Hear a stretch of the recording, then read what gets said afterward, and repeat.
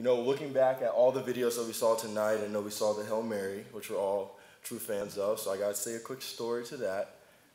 Since I've been able to graduate UT, I've had the amazing opportunity to speak at a lot of events, and so one of them was actually my high school baccalaureate program. This means you know I'm from Alpharetta, Georgia. That's Bulldog Nation. And they used that video as my intro video with a lot of Bulldogs in the audience and future Bulldogs in the audience. So they didn't enjoy it quite as much as you did. That's all I'll say. That's all I say. But I'm definitely honored to be here tonight. To the executive director, John, who's done a great job today. Board members, all the youth members I've had the wonderful opportunity meeting today. Esteemed guests, event sponsors. Ladies and gentlemen, it's an honor to be tonight's guest speaker at tonight's steak and burger dinner. For the Boys and Girls Club of Morristown, to Mrs. Bible, congratulations on your Lifetime Achievement Award. You know, combining your passion of horses with helping people with mental and physical disabilities, that's truly inspirational, and you've been doing that for 25 years, so thank you. We appreciate that. I came early because I wanted to spend some time with the kids at the Boys and Girls Club who are sitting amongst you tonight. And yes, we had a crazy dodgeball tournament, and if your kid has bruises, bumps, all I'm gonna say is it wasn't me. It wasn't me, that's all I'm gonna say. But in all seriousness, you know, I do that because I love seeing the joy on kids' faces and how happy they are, especially in the safe and nurturing environment that the Boys and Girls Club provides.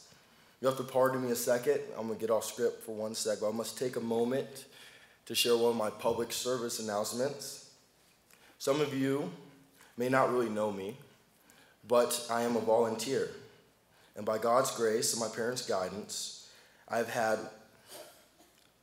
been one the majority of my life. I consider my desire to work in and give back to my community to be one of the talents that God has blessed me with. So when I left home for college, becoming a Tennessee volunteer was just icing on a cake that had already been baked. Anytime I have the opportunity to physically go and spend my time with the boys and girls like I did today, I try to do it. So I encourage, no, I challenge each of you in this room to do the same. When you visit a place like the Morristown Boys and Girls Club, you get to see firsthand the positive interactions between the counselors and the kids.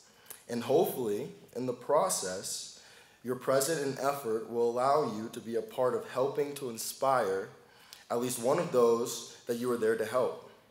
My biggest takeaway when I get these opportunities is just seeing how valuable my time is to others and how much they truly appreciate it. So I'm convinced that God is a volunteer, so sorry for all your Alabama fans in the room, but he has to be, because he blessed us with the power T. And if you think about it, he actually blessed us with 3 of them. He gave each of us varying degrees of time, talent, and treasures. So next time you go to write a check in support of a cause, please definitely do write the check and share your treasures, but also find a way to volunteer your time and utilize your talents to positively impact the community around you. Okay, we can get back on script now. So tonight I'm humbled to stand up before you at this podium as your guest speaker, knowing that I am following in the footsteps of many Tennessee greats like Pat Summitt, Governor Phil Bredesen, last year's speaker and fellow Vol, of course, Morristown West High School's very own, James Littleman Stewart, just to name a few. But even though I wear a size 13 shoe, as you can see right here, my feet aren't big enough to fill those shoes. The significance of being a part of tonight's event is not lost on me, so thank you for having me. As we all know, each of the people I just mentioned is a state of Tennessee legend. And like many of you, I've admired them for many years. Over the course of my time at Tennessee, the admiration has continued to grow because I've seen firsthand the impact that they have had in our communities throughout the state of Tennessee and even nationally. As true volunteers, they continue to give. It's hard to believe that we are approaching the 2-year anniversary of the passing of a beloved coach of the Lady Vols basketball, Pat Summitt. And one of my biggest regrets is that I never actually got the chance to meet Coach Summitt. By the time I got on campus in the fall of 2013, she had retired. However, I was able to attend her memorial service, where so many of her ex-players, assistant coaches, and friends were. As the winningest D1 basketball coach ever, the list of her on-the-court accomplishments is long and well documented. As I talked to those ex-players, assistant coaches, and friends, it was surreal to hear one recurring theme about the influence that Coach Summit had on their lives. They all said, as great as a coach she was an even better person. Motivator, mentor, teacher, disciplinarian, friend. These were the words that they used to describe Coach Summit. In many ways, her approach toward the people around her, especially her players, embodied the exact same mission and core values as the Boys and Girls Club, empowering kids, teens, and young adults to excel in school, to become good citizens, and to lead healthy and productive lives. When Coach Summit was asked how she would describe her relationship with her players, she said, "What I see are not the numbers. I see their faces." Individual and stats and glory wasn't the focus for Coach Summit. What I see are not the numbers. I see their faces. She wasn't driven by the number worn on the back of the uniform or the numbers produced by the player wearing it. What I see are not the numbers. I see their faces. She was more concerned about the well-being of the person inside the uniform. She was more concerned about creating fierce competitors, confident leaders, good sportsmen, and academic successes, and as a result, winning was the byproduct. This is the same perspective that the Boys and Girls Club takes with these club members that you see here tonight.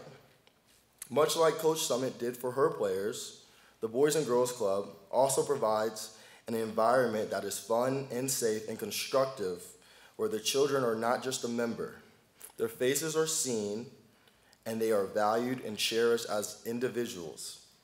I thank God for the work that the Boys and Girls Club is doing in this community, because sadly, we are living in very tumultuous times. There are so many negative influences and distractions that can destroy hope and derail bright futures. Now more than ever, it is important for our youth to have a place, a safer place for kids, and that's a kids where kids can go and be encouraged to grow as individuals. This organization serves as an important extension of the family unit. It's a place where the youth has access to mentors and counselors that are present and engaged in their lives. And the service and support that is provided is vital for the continued health and growth of the community. I saw this firsthand during the East Tennessee wildfires when I was able to visit the Boys and Girls Club in Pigeon Forge. And getting a chance to interact and talk with the kids for 2 hours, it was amazing, because many of them, they didn't know if they were going to go back to their homes. They didn't know where some of their family members were, but they had a place where they could go and enjoy times with their friends, meet and interact with their mentors, and feel safe and at home and get away from the outside world. When I gathered my thoughts for this speech, I immediately thought of all the people who helped me get here tonight. My parents, extended family, pastor, teachers, coaches, neighbors, friends. Think about it. There isn't a single individual in this room who is the person that he or she is or will become were it not for the help received from other people.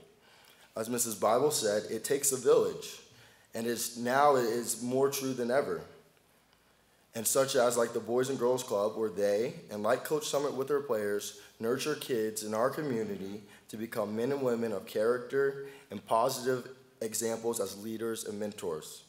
Tonight, as we celebrate the outstanding achievements of everyone and honor these members and the work that the Boys and Girls Club of Morristown has done in the community, we thank the leadership, the sponsors, and the volunteers who have given their time, talents, and treasures. None of this would be possible without your generosity. In closing, I ask that you keep Coach Summit's words in your heart. Don't be concerned about the number. See their faces. see their faces. Thank you all for the opportunity to be a part of this wonderful event. Go Vols, and God bless.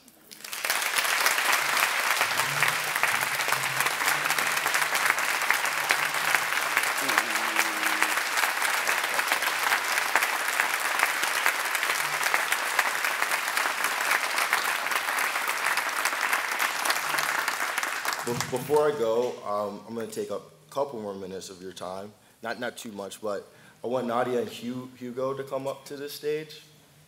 You know, just being around the kids, seeing the impact firsthand of the Boys and Girls Club. When I was younger, I was around the Boys and Girls Club. Back in Atlanta, if you have any Atlanta people, AAU basketball is huge. So all the Boys and Girls Clubs would host the AAU basketball tournaments. But coming up here, seeing the impact that the Morristown Boys and Girls Club just has on the community, I definitely wanted to give back to that Boys and Girls Club. And so, of course, I was thankful to have an appearance fee as it all works out and everything, but I wanted to use that and give it back to the Boys and Girls Club and thank them for all that they do so they continue to grow and be a positive influence in the community.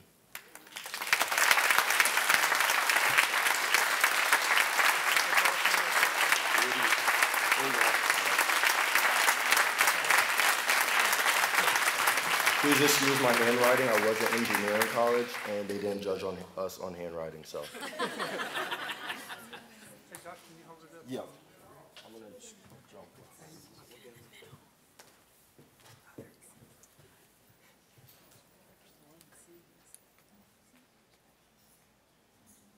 Awesome.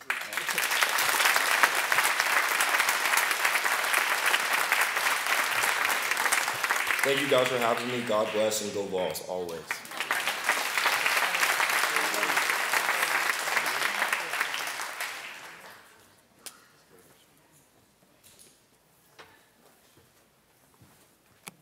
I'm short. We want to give a token of our appreciation to Josh, and the artist behind this token of our appreciation is Ashley Martin.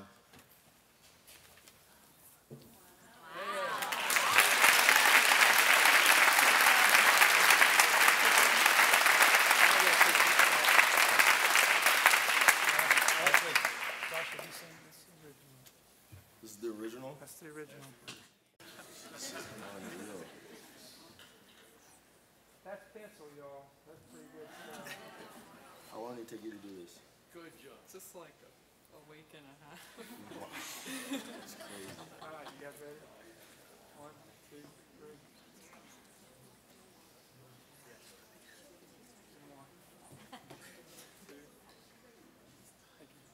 Good job, Ashley. Thank you, Ashley.